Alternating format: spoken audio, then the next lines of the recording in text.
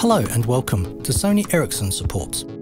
In this video, you'll learn how to transfer contacts to and from your phone. You can keep your contacts and other important information like calendar events on the web using Sony Ericsson Sync and Google Sync. The benefits of this are that you have a perfect mirror of your data both on the web and in your phone. Add a contact on the web and it will also be added to your phone and vice versa. To use Sony Ericsson Sync to transfer contacts from your old phone, you must set up an account. You can use your computer's web browser and go to www.sonyericsson.com/user and sign up for the service there. When setup is complete, log in and click the Setup Sync button and follow the instructions to transfer the contacts from your old phone to Sony Ericsson Sync. To get the contacts into your new phone, log in using Sony Ericsson Sync. Locate the Sync icon. Tap Sony Ericsson Sync. Enter your username and password in the respective fields and then tap Login.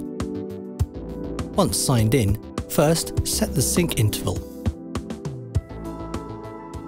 In this example, we'll choose to set the sync interval to off and synchronize manually to reduce the battery usage and data charges. Choose which services you want to synchronize and then tap Save. The phone will now synchronize. Next time you want to synchronize, simply tap this button. You can also use other synchronization services like Google Sync. Locate the Settings icon. Tap Data Synchronization.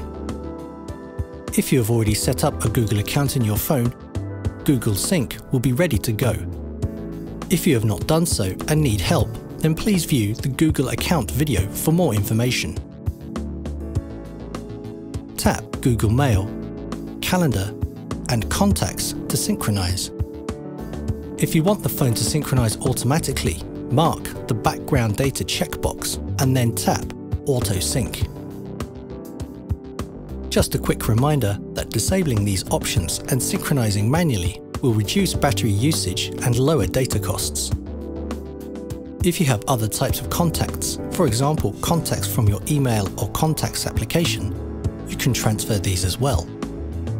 You can save your contacts in vcard, .vcf or .csv formats. For example, in your computer's email client, export your contacts list as a CSV file. Then, in your computer's web browser, log in to your Google account. Select the Contacts page and then click Import. Click Choose File, then navigate and select the CSV file. Finally, click Import. Once the contacts appear, repeat the synchronization process on your phone to transfer. If you are using Exchange Active Sync to store your contacts, there is an option included for that as well. Look for Road Sync in your Applications panes to get started. Thank you for taking the time to view this film. You'll find more information about your phone by visiting the Xperia X8 support zone, where you can improve your user experience.